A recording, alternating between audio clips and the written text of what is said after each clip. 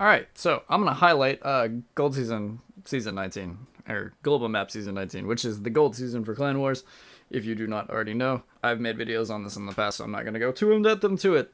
So it is September 19th to the November 21st, which is a full 2-month gold season like we are used to. Rewards the same. Top 3 rewards have been increased, it would appear.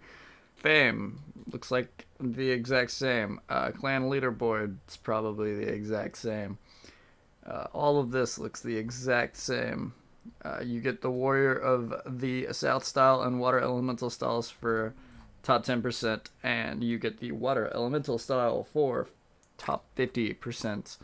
Here's the Warrior of the South style. Here is the Water Elemental style. Let me get a better picture of it. Yeah, there it is.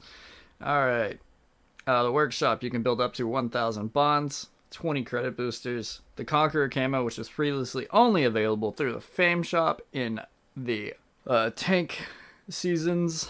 The map pool is the exact same as the last gold season, and the email rule is now permanently in effect for gold season. So, what's new? The email rule, the Conqueror style, which is actually a pretty decent style, honestly, and the end of season rewards. So this is basically going to be the exact same season. It's also longer than it was last time. Last time it was only like a month and a half or so.